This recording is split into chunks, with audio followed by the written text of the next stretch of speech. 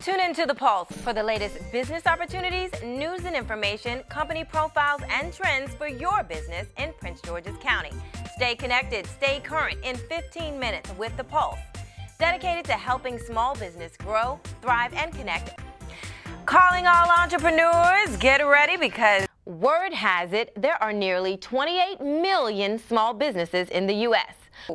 You're membership driven, right? Absolutely. So why is it important for businesses to get involved? Well, businesses need a voice. They need a voice locally in Prince George's County. They need a voice statewide, so the Maryland Chamber. They need a voice regionally because a lot of people live in one part of the region, work in another, maybe even have kids that go to school in another. During the session, you proposed a 1% increase in Maryland's sales tax. Yeah, a penny. What? Add the penny. Okay, so what were you trying to offset with that? Yeah, and mine was different. Mine was clear cut. Okay. It was going to go to the voters first.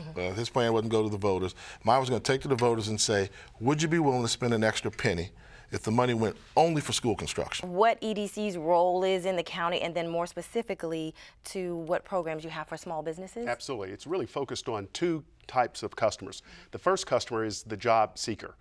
All of our residents out there who are looking for jobs, which right now there are over 20,000 of our residents who are ready.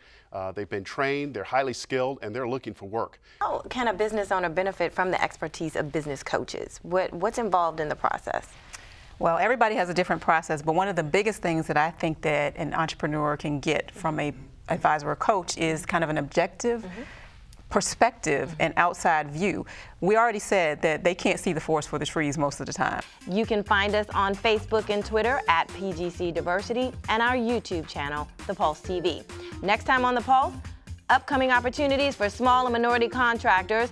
Also, get ready because there's a new CEO in town. Until then, I'm Denise Roberts, and remember, in Prince George's County, your success is our success.